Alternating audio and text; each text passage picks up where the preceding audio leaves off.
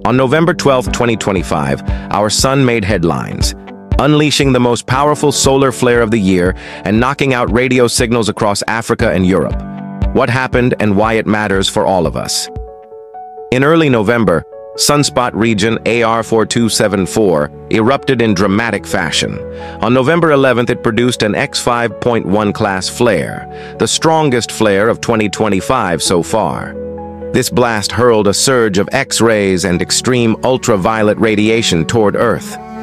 When the flare reached our planet's sunlit side, it ionized the upper atmosphere, triggering strong R3-level radio blackouts over Africa and Europe.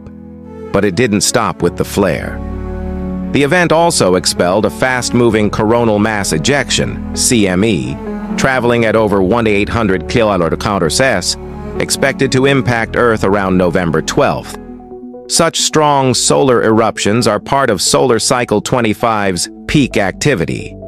In practical terms, the outage meant high-frequency radio communications used by aviation, maritime, and emergency services were vulnerable.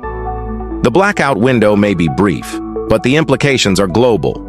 This flare-CME combo reminds us that our star isn't benign. Even today, modern society depends on radio links, satellite signals, and power grids that can be disrupted by solar storms. Monitoring space weather isn't just for scientists. It's essential for infrastructure resilience. If you found this coverage useful, hit like, share with someone tracking space weather impacts, and subscribe for more updates on the sun and our dynamic space environment. Stay alert, because the sun's next big move could be around the corner.